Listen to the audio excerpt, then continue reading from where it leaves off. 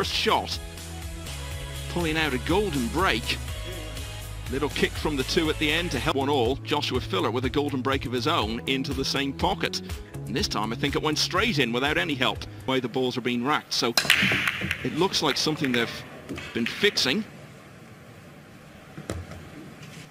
So of course the players, a golden break is great, but the players don't want the match determined by that. So the players collectively said, hey, let's address this on the break.